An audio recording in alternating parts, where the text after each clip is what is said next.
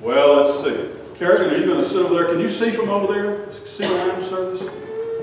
You want to get closer? You're welcome to whatever you wish to do. Sitting between mom and dad's not a bad place. And somebody's just not happy. That's always happens too, but she'll get happy later on. Hey, you know, I love Away in a Manger. It really starts all the way up the top of the octave and goes like, away in a manger, no crib for a bed. It goes all the way down to the bottom. Christmas music is hard to sing. It's hard to play, and I brought my guitar. I might play a little Christmas songs. You got a favorite Christmas song? Granny got run over by a reindeer.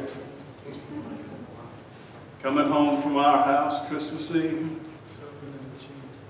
Something in the chimney. I like that's one of my favorites. It doesn't make a sound. It's been there all week long. Well, I like Away in a Manger, but and it's a beautiful song. I wouldn't change any of it for anything. But that part about the little Lord baby Jesus not crying, that's probably just, you know, saying, well, he's Jesus, he wouldn't be crying.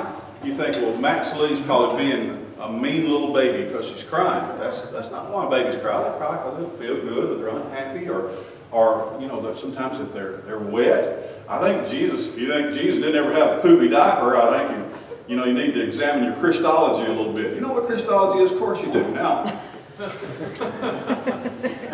yeah, I think Jesus cried when he was hungry, and he probably cried when he was born. They probably, I don't know, if Joseph held him up and popped him on the rear end, make him cry. That's probably what happened to you. Well, I want to show you something today. I want to teach you how to do another magic trick, and this is called like an impromptu trick, and just using things that you might find around the house. As a matter of fact, in order to do this, before I left Scottsboro this week, I had to remember to bring, I think Aunt Liz gave me this paper towel holder, and I had to bring it from my apartment in Scottsboro this week. And I like doing the kind of magic that you just kind of do with ordinary objects, like paper towels or napkins. And I'm going to teach you how to do this one. This is one of my favorites. And it involves a little bit of destruction here.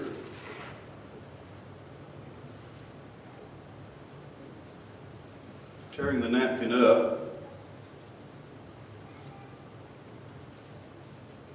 And as I said, I like to use the magic wand because it's really not magical. It's just a piece of dowel rod that I've painted, and it's very old. It really needs another coat of paint. But even though it doesn't have an integral part in the trick this time, it is important. Now, you'll know why in just a minute. Now, I want to show you something. That what you do in this trick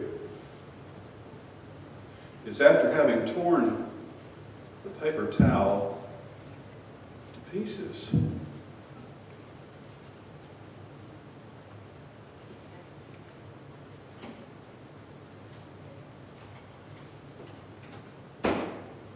it actually is called a torn and restored napkin. And you can do that too. How you like that? You're grinning, so I smiling. I like that. That's the whole thing, it makes people smile. Now, the reason I'm going to show you how to do this is because when you do it, you'll make people smile too. I usually do some magic around Christmas time or Thanksgiving. I don't think I did any at Thanksgiving this year, but I'm going to show you the secret to this, okay? Now, the secret is this. I'm going to show you. Now watch. I can say that this is just like this is this, and that is that. And but look here. You see that on the back? Look at there. There's two. There's two of them. And let me show you. Guess what about this one? It's all torn up. Just like that. So you have one that you tear up and one that... So you're pretending that you're tearing up a piece of napkin and putting it back together magically. So here's what you have to do. I'm going to take another strip of paper towel. Actually, I'm going to keep going because that one didn't tear evenly. I may not be able to pull this off.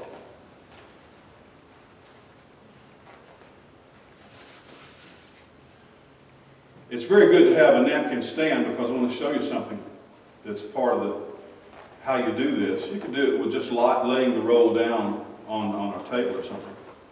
But you start, and I did this morning as soon as I got to church. You tear off a piece of napkin and you make a ball. And I'm going to put it right back here, and I'm going to pull the napkin out just a little bit. So it has this too, but I'm going to put it back behind there so I can show my hands empty. All right, now I'm ready to do the trick. You do that part before the people that you're going to show it to arrive. So I've got my paper towels and I got that little ball back. So what I do is I start telling the story, and while I'm talking, I tear off, and they've already seen my hands, see that there's nothing in my hands, and I tear off a piece of napkin, and when I'm doing that, I pick up the ball.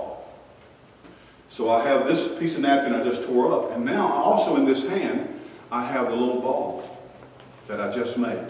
I'll show you, watch. See, there it is right there. But what I'm going to do is let the napkin just kind of break over my hand like that, and even if I took the napkin away, you can't see it. And then what I do is I put the napkin, the ball, behind. So I've got the ball right there. But I can cover that up with my hand. And what I do is I just tear this one up. And I tear it into 4 or 5 strips. And I don't let you see the ball, because that's the tricky part. Now I'm going to make a ball out of this. And then I can put both balls together as if they were one. Now I've got 2 balls right there. And then what I do is I turn them over like that. So that the torn up one is on the back and the good one is on the front. You got all this? You're going to have to do this later on. You have to do this later on. So you can go get your magic wand at any time if you need some help. But now you can see that it just looks like you have 1 ball, but you don't. You have 2. So I'm going to slide this one, the torn up one, over into my hand like that. Kind of blow on it and do magical words and things like that. And when I get it about part of the way open, I put the torn up one behind it so I can show my hands again.